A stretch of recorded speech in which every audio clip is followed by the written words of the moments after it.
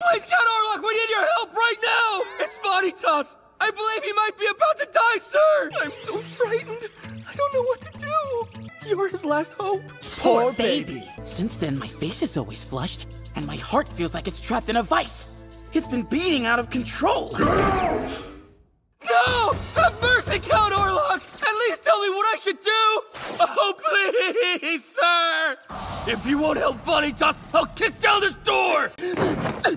Hold on then. Why are you here? Vincent and I had a drinking contest a while back, but only once. Yes, well, I happen to know that you absorb liquor like a sponge. I pity him. Well, I'm a handsome fellow. Not to mention he's humble.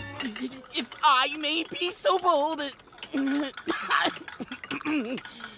Lately, no matter how hard he tries. Olivier? Forgive me, but I was so enthralled with your friend's story that I forgot to chew my dessert.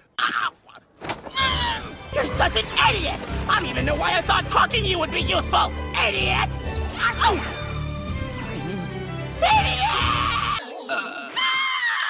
After all, he's strong, handsome, sweet, and wonderful! Dummy! There's not a woman alive who could resist his perfect charms! I don't want her to fall in love with Noe! No, neither do I! And I see him again before I find a way to manage them. Grr. I fear that the moment our eyes meet, I'll be overcome with the insatiable urge to consummate our love. Don't you think there might be a curse bearer at the root of it? Mm-hmm.